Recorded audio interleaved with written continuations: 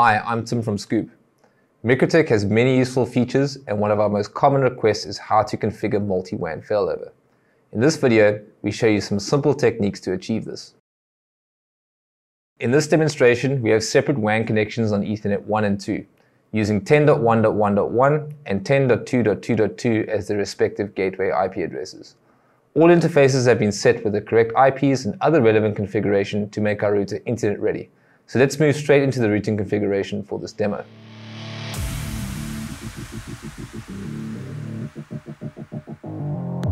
Basic gateway IPs can be added to the routing table statically or dynamically in RouterOS. Since our network is very simple, I will use static configurations in our example. To access the main routing table, go to IP, then Routes. Here you will find a list of known networks to your router. Each time you add an IP to your router, it will automatically populate the route list. In my case, you can see all of our networks, but there is no internet breakout.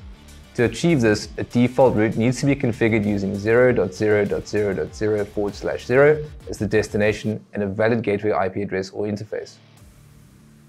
You can verify connectivity by opening up a new terminal and simply ping something on the internet. In order to use more gateways, you'll require multiple default routes. RouterOS makes use of routes based on something called route distance. By default, this is set to 1 for statically assigned routes, and generally speaking, the lower distance takes priority. In our example, I'll create another default route, but this time I'll set the distance to a higher value. You'll see that it immediately displays the new route as inactive. This is because everything is currently using the route with the lowest distance. If we disable route 1, route 2 becomes active instantly with almost no noticeable connection loss.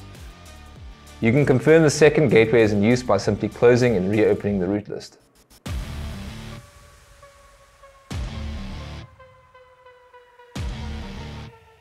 RouterOS has a built-in feature to automate failover from one route to another. If we open up our first route, there's an option to check the gateway by pinging the gateway IP address every 10 seconds. If there are 2 consecutive failures, the gateway is considered to be down. This deactivates the route, thereby enabling the second default gateway. We can test this by creating a firewall rule which blocks ICMP traffic to the gateway IP.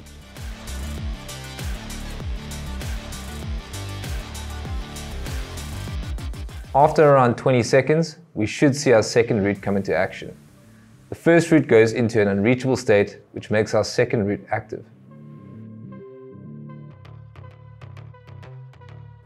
Once 10.1.1.1 is reachable again, it instantly reverts to the route with a lower distance.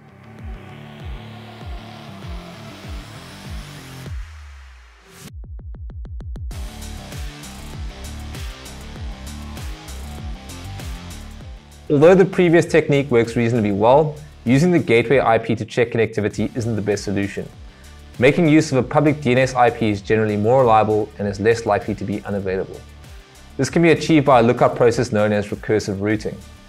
Essentially, this is a route that points to another route.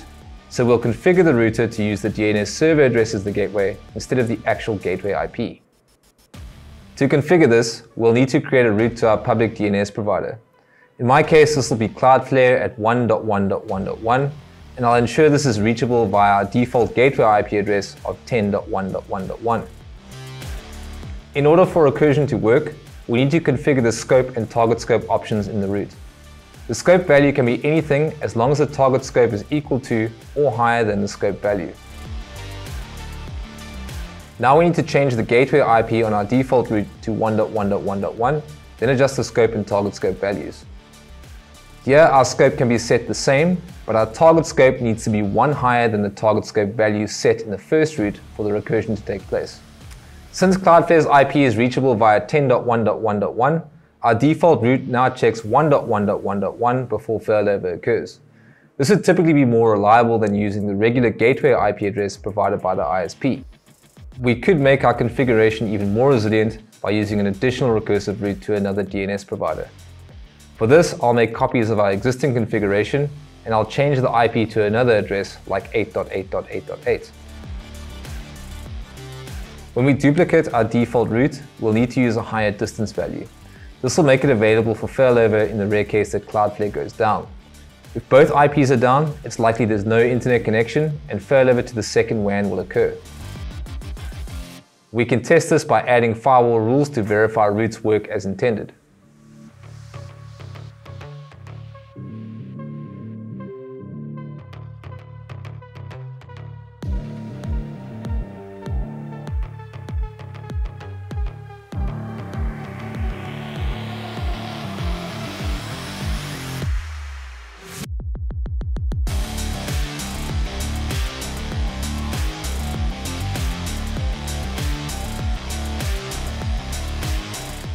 Further work can be done to improve on this, like setting up notifications or routing traffic over separate WANs.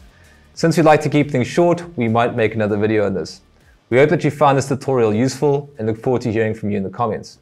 Please don't forget to subscribe to our channel if you're enjoying the content. Thank you so much for watching. I'm Tim from Scoop.